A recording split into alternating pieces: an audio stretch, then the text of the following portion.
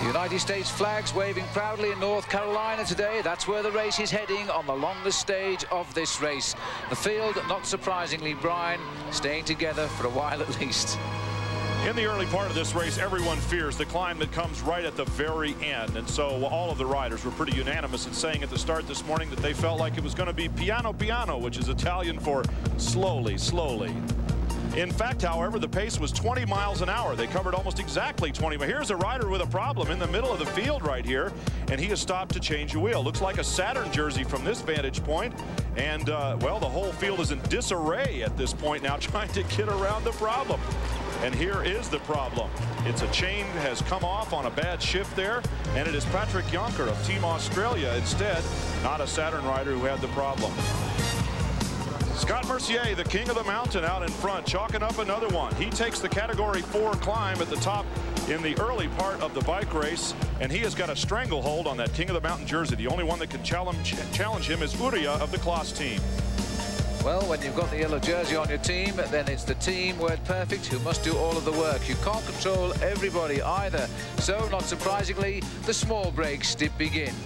This is Bo-Andre Namvet, who has gone away with Jos van Aert of the Festina team, the first action we've really seen from Festina. And soon enough comes Sean Yates, the animal, wearing the British champions jersey. And behind him, Stephen Swart, the general, they call him, for Team Coors Light.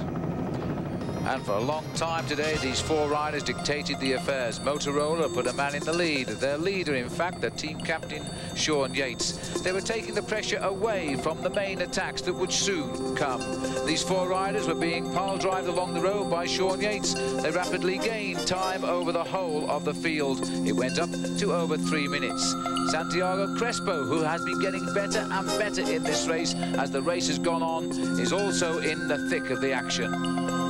None of these riders in the breakaway represent a danger to the overall lead of Raul Alcala, so understandably he's just trying to make tempo on him up front with his team Wordperfect, along with the others who would bring these guys back and make it a finish for the favorites.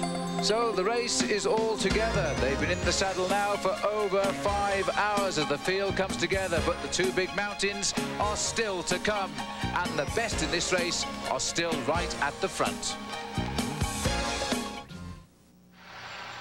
We're now deep in the heart of North Carolina, and just a few miles left of this long stage today, but we're on the tough climbs now as the riders make their way up towards the finish.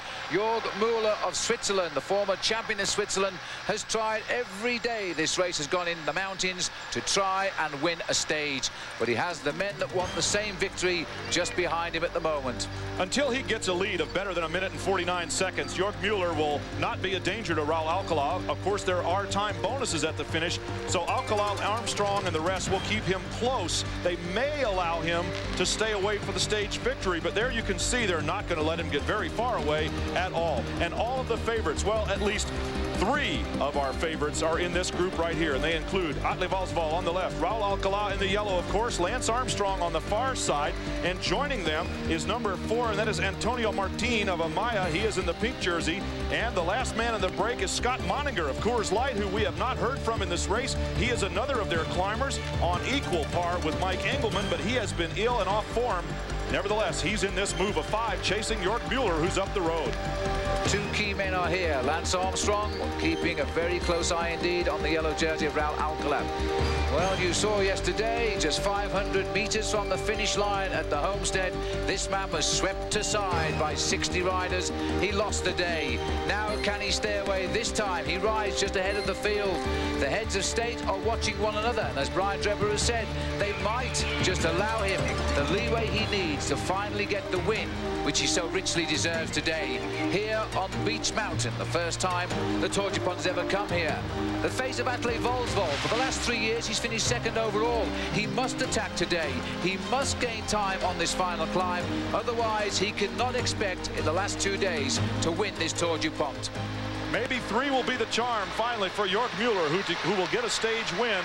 But the 3 favorites watching each other back behind with Scott Moninger and Antonio Martin thrown in just for spoilers. It's going to be a very interesting finish indeed on this final climb. I have to think back to the very beginning of the day when I said that only a half a dozen riders would be in contention for the end of this race. Well, it's not going to be very many more than that, and if it is, someone's going to have to come up from behind, and it's very difficult to do on a climb like this. There was approximately 35-40 riders started this climb, the last 4 miles of today's stage. They've been blown all over the mountain.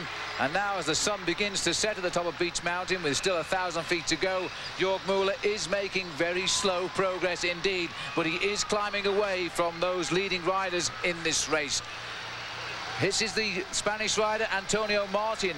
The Amaya riders have attacked all day. Now they're playing their ace card. They've moved their man up to the lead group. Raul Alcala, who's got better and better these last 3 days, is now showing the signs of being the real true race leader. He's strong. As Martin climbs, Alcala's in front. Of course, the other 2 are going to mark him. They want to be able to use the element of surprise because, well, it's Alcala that has to defend his jersey. The others can attack him. Muller continues to climb strongly, smoothly, and steadily. He's found his rhythm. He's found his aerobic threshold. He's not wanting to go over that because then he'll blow up. You can almost visibly see it if it would happen. Talking about blowing up, Brian, the roads really go up on this climb. It's the steepest climb I've ever seen in the United States. And I would imagine, too, that many of these international riders, too, because this is rather like the fable of Alpe d'Huez, which is the famous climb in the Tour de France. But Martin climbs well, and it seems that Alcala has this under control. Moninger has now been dropped from this group, and the only other rider hanging on in here is Lance Armstrong. Out of these riders, only Lance Armstrong, to my knowledge, and Atlik Valsvold have ridden up this mountain before. A few weeks ago, just before a race down in Atlanta, the entire Subaru team came up here and rode up the final climb. At roughly the same time, Lance Armstrong rendezvoused with his former coach, Chris Carmichael, of the U.S. national team. Chris is now the director of development for the United States Cycling Federation, and he rode the entire stage from start to finish. So he knows what this climb feels like after riding 147 miles. Well, look at the gap now as we pull back from our helicopter. This is the seat that we've all wanted in this year's Tour DuPont, to see the big showdown on this mountain. They've talked about this mountain ever since Mike Plant announced the route of the Tour DuPont. They knew this would be showdown day. Armstrong is responding and he's attacking. Armstrong is going, and Alcala must react because Armstrong is looking for 23 seconds, less than that, if he wins. The time bonuses on the line. They're now chasing down Jorg Muller, but they're not interested in him. They want the win and the time gap. This is showdown on Beech Mountain. Don't go far away.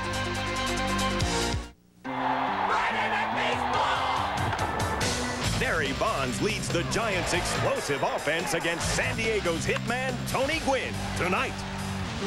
Live on ESPN Friday Night Baseball. The last few yards of Beech Mountain, and Armstrong's attack has been brought back by Raul Alcala. He's back in the fold, Brian. Youth and vigor. Lance Armstrong is just not going to let anybody. Look, there he goes again. He catches Raul Alcala looking the wrong way over his left shoulder, and Lance Armstrong has decided to throw the gauntlet down one more time and just insult Raul Alcala almost by saying, okay, fine, catch me once, I'll do it again. And all this is being enacted just yards behind Jorg Muller of Switzerland from the Spanish Clas team.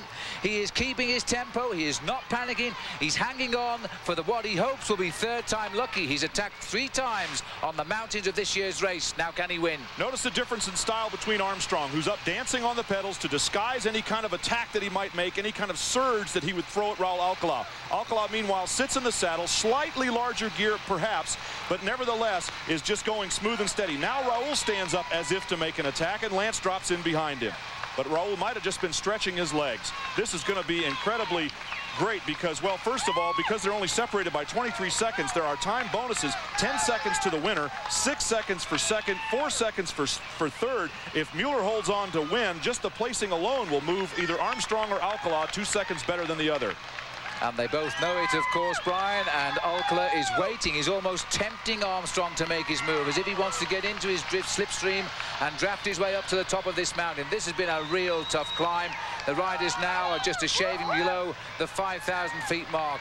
Jorg Muller at last seems safe, and the crowd up here appreciative of what they have been watching on television all the way up the climb.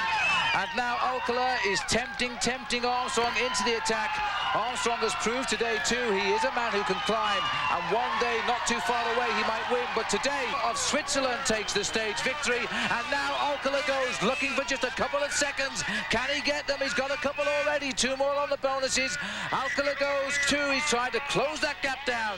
So on the line, Armstrong is second, Alcala is third, and I think we've seen over in 4th place there, we will have seen Atle Volkswagen come over in 4th place. So the heads of state come over 2nd, 3rd and 4th. They couldn't stop Jorg Muller getting his victory today. That is a tremendous result for him.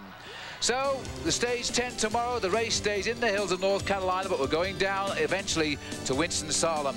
And then we have our wrap-up conclusion show on May 17, 12 a.m. Eastern, 1 a.m. Pacific.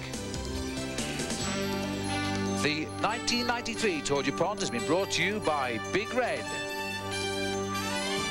and by Wordperfect. This program is brought to you by Wordperfect and by Saturn, a different kind of company and a different kind of car. So the race is over for a moment. We'll be back again tomorrow. Until then, goodbye.